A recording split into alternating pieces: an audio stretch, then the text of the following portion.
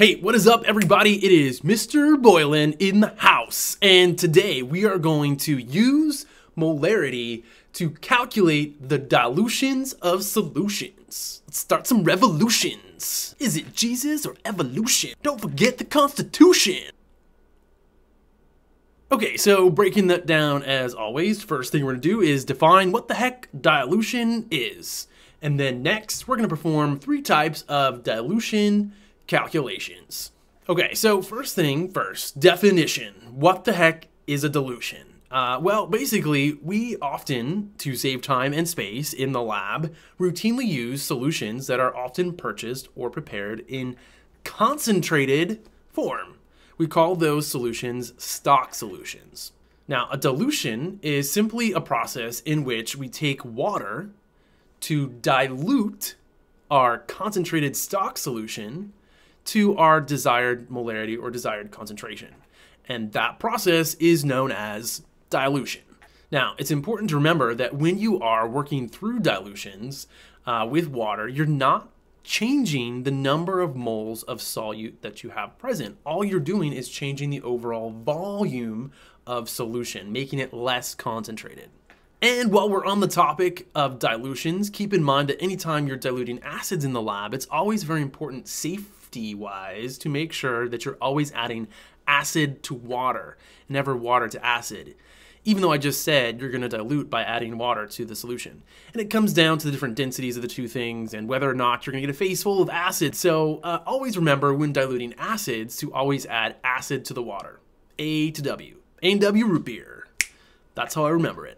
Now, important to keep in mind that when we are diluting solutions, remember that the number of moles of solute does not change.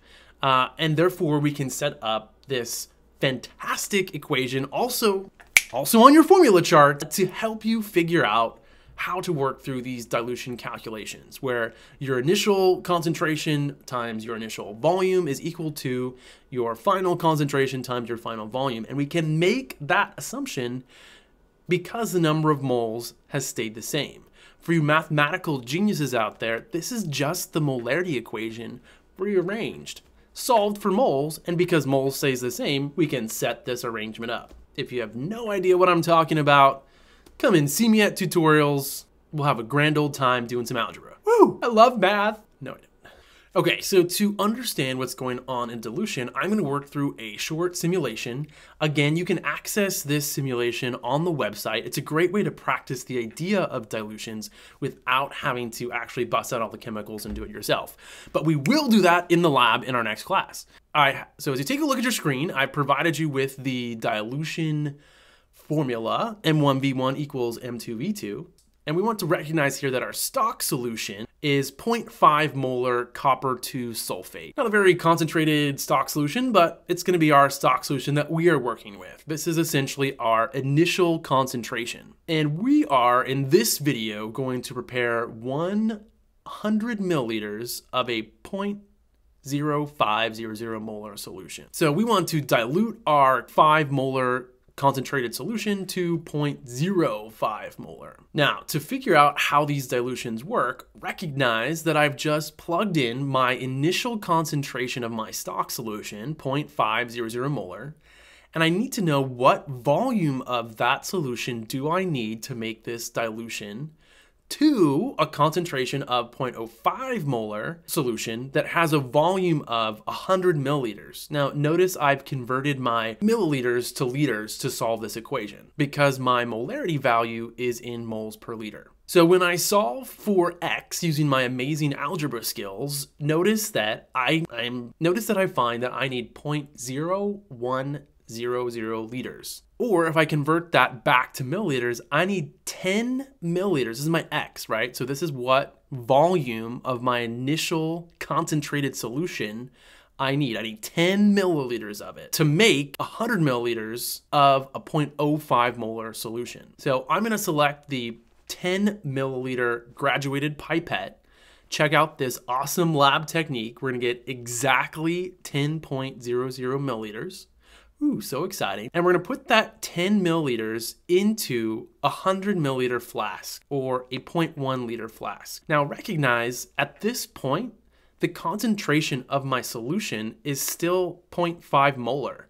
It hasn't changed. All that I have done is taken 0.5 molar from a large stock solution and moved it into a different flask. The concentration has not yet changed. But I solved this equation already, so I don't understand. Well, remember, this equation is just going to get you the volume of your initial stock solution that you need.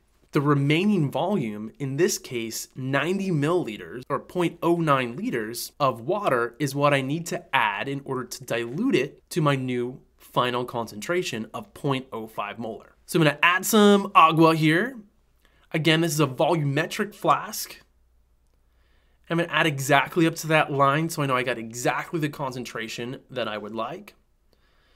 Give it a few swirls here to make sure that it's well mixed. I've now created 100 milliliters of a 0.05 molar solution from my original 0.5 molar stock solution. So we will practice this in class where you actually physically get to mix and do your own dilutions. But this is a great simulation which I've linked to on the website. I encourage you to check it out to practice this and try some different dilutions and see if you can't get the math to work out for you as well. As always, check the info beneath the video to get some additional information in terms of where I pulled some of these great simulations and animations from. We are done!